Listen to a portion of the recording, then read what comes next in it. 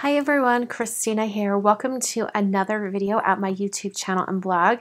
Today I'm going to be doing something a little bit different, and I'm answering a question that I received on my Facebook page a couple weeks ago when I asked you guys what you would like to see.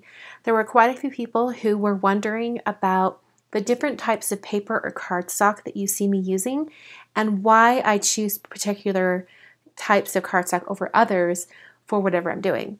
So today I thought I would quickly go over those different types of cardstocks, and I'm going to be showing you on screen some examples from past videos where I've used that particular cardstock while I'm talking about it. So basically, for my crafting, I have a few different categories of cardstock and what I use each for. So the first one is like card bases and anything that is white that doesn't need a special paper. So I'm going to be showing you guys like 3 different cuts of this paper that I have on hand at all times. And this is basically Neenah Solar White.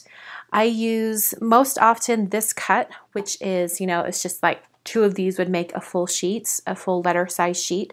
So I cut it in half lengthwise, and then I can make a top folding card.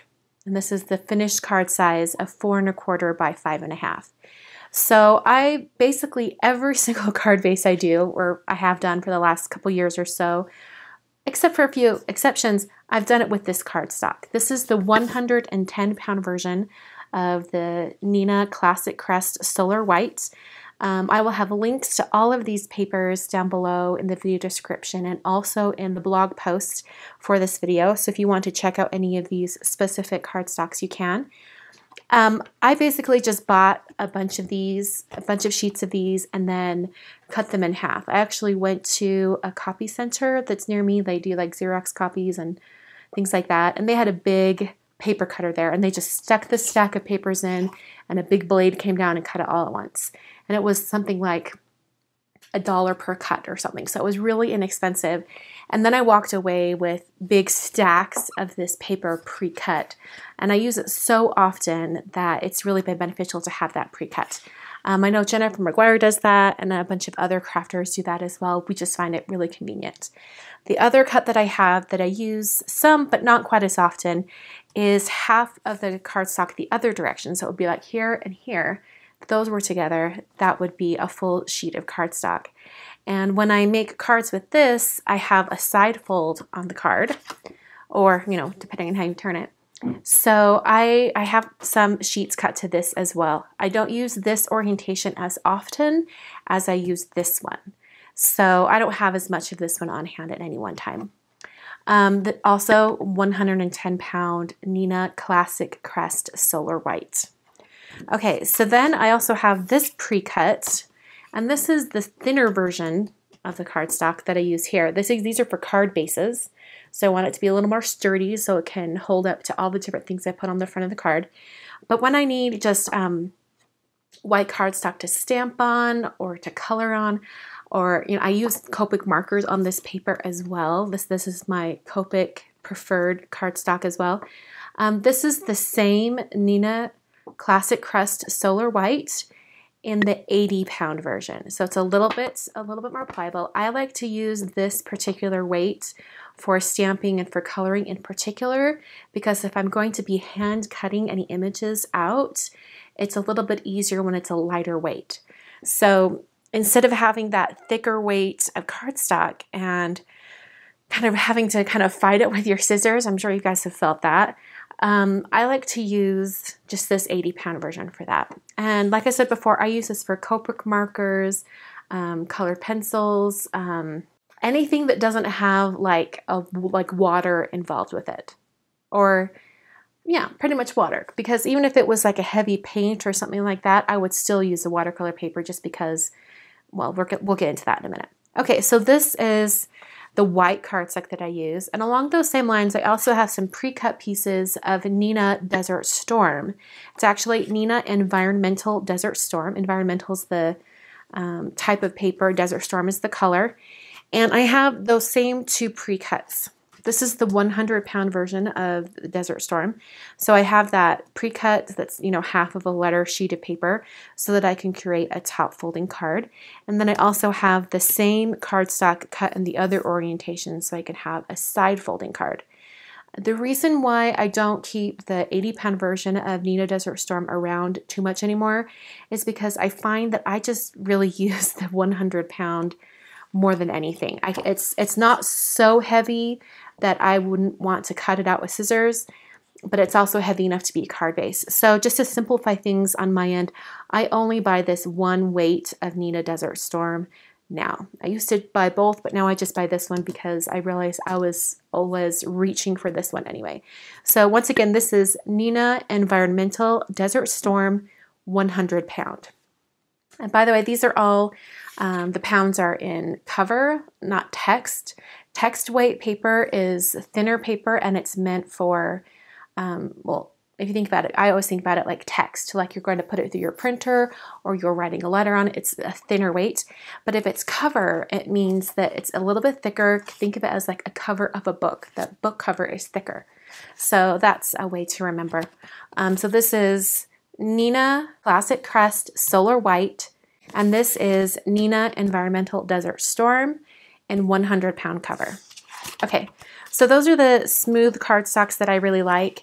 And then my other category that I wanted to talk to you about is watercolor. And I did a video all about watercolor paper a while back. And since then, I've, you know, we're always changing and the things we do are always growing and you know, morphing into different things, and we discover new things we love. So I'm going to go over all of the different watercolor papers that I love and when I use them and when I don't, so that you guys will have a little bit of a guide. Okay, so, all right, as far as, let's see, I'm going to start out with the most, or the least expensive. We're going to start with the least expensive. So this is an example of Strathmore 5x7 cold press. I didn't have a blank sheet of it because I have some on order right now, but this is one that I use a ton in my card videos. It's already pre-cut down to a manageable size. I like the 5x7 because then I can tape off all the sides, paint edge to edge, and then I still have a full card front size that I have, you know, left to work with. So I really prefer that 5x7. The other rather inexpensive watercolor paper that I use quite a bit is Canson XL watercolor paper. This is the watercolor paper I use in all of my easy DIY minimal supplies videos. This is the one that I've been using, and that's because it's fairly easy to find. I know that if you're in the United States, you can actually find this at Walmart. So it's easy to get your hands on it, and it's fairly inexpensive. And if you think about it, you're getting 30 sheets, and if you cut that down into quarters, that's 120 card fronts. And you know, if you think about it, you can get 120 cards out of this one pad of paper. If you think about it that way, it seems a lot more economical. Okay, so these are the two types of watercolor paper that I turn to when I want to do something a little more simple, or really just I want something that's going to be easy to use. These are both really great watercolor papers. Okay, so then along those lines, I wanted to talk to you about the watercolor paper, because this one is also fairly inexpensive. This is the watercolor paper that I use when I'm going to be creating a watercolor envelope. And I use this one in particular, it's also from Canson, because it's 90-pound. Remember what I was talking about, the different weights of cardstock, how a lower number in pounds means it's thinner? This one right here, you can see is 140 pounds. This one is 90. That means it's going to be easier to fold, so it's much easier for an envelope. So I specifically only use this pad on envelopes. It comes with 15 sheets, and I think I've had this pad for a year, even longer, because I only use it for envelopes. Okay, when it comes to just watercoloring in general, and you know, if you want a good watercolor paper, and I use this a lot, you guys have seen it, it is Arches Cold Press. I really, really love Arches Cold Press. I find that I use it more and more. It's one of my most favorites. In fact, this one if you can see, it's down to just a few sheets left. I really, really love Arches cold press. I think of all the watercolor papers that I use, all of the cold press papers that I use that I'm going to be showing you, I turn to Arches, or some people call it Arches. I'm not sure what the actual pronunciation is.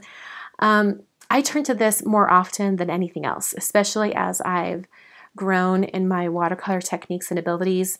If I'm going to be doing actual painting, not just a watercolor technique, if I'm doing painting with a brush, I really like to use Arches cold press.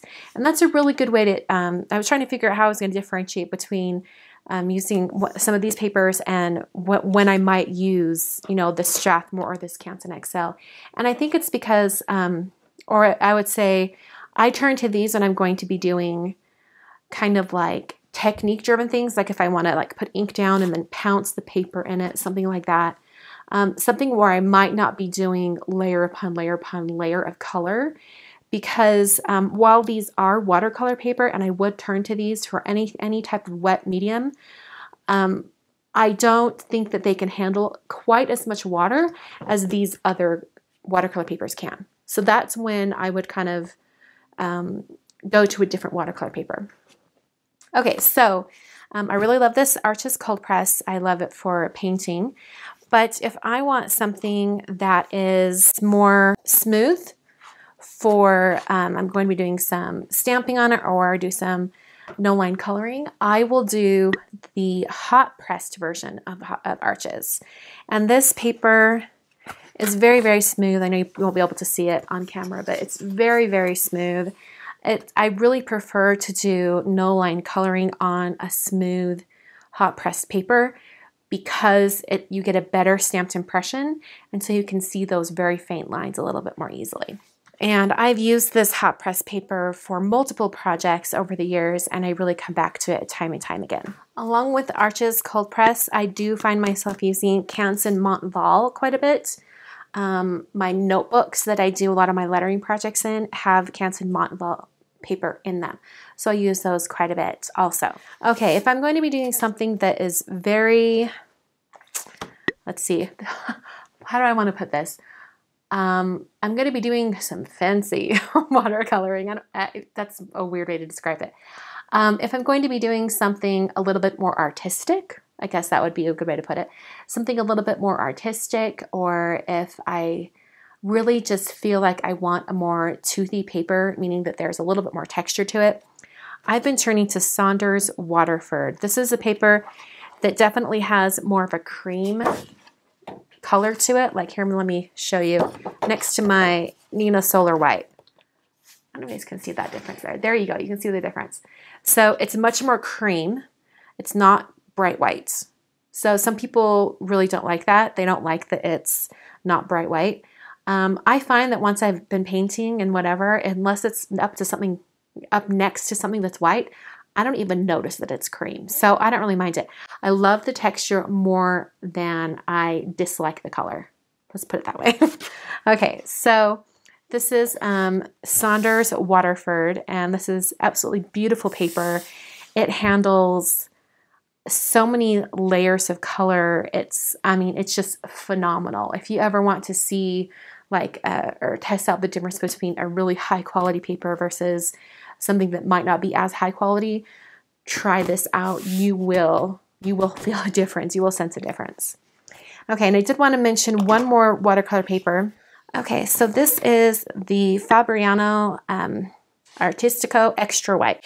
And I really love this one because it has that same texture that the Saunders has this kind of same really toothy texture, but it's more bright white. So let's compare. You can kind of see it's a little bit closer to the Nina Solar Whites. I wouldn't say it's as bright white as the Nina Solar White, but it's very close. So let's compare the Saunders as well. There you go. Now you can see the difference. This is the Fabriano Bright White, or what was it called? Extra White. This is the Saunders, and this is Nina Solar White. So you can kind of see the difference in color. So I haven't used this paper as often, probably because I'm not sure why. I really should use it more. Okay, and then last but not least, I really love Strathmore Bristol Smooth. This paper I generally save for only watercolor markers. That could be your Zig clean color markers. It could be the CSI markers. It could be your Tombow markers. Anything that is a marker, even distress markers work well on this. Anything that is a watercolor marker works like a dream on Bristol paper. In fact, I find myself using Bristol paper for a lot of different things. I've noticed that ink blending works amazing on Bristol. I think what it is this paper has a particular coating on top that prevents the different colors of ink, or your markers or whatever. It prevents it from drying as quickly as some other papers do. It just holds that color on the surface a little bit longer, so you're able to kind of blend out and get that color moving. That's why it works so well with watercolor markers, and why I think it works really well with ink blending in particular, because like in the past I have, I've got my round blending tool, I'm blending on my color and I kind of accidentally stamp it, and you can kind of see the circle foam from the blending. And with Bristol, if I work quickly, I can go right back over and it blends all that color out. It's really amazing. So I've been finding myself using Bristol paper for even more and more things these days. Okay, so you might be asking, I'm a beginner. I don't have the time to go track all these down. I don't have the money to pay for all of them. I have been collecting watercolor paper for years, so I've got a pretty good head start.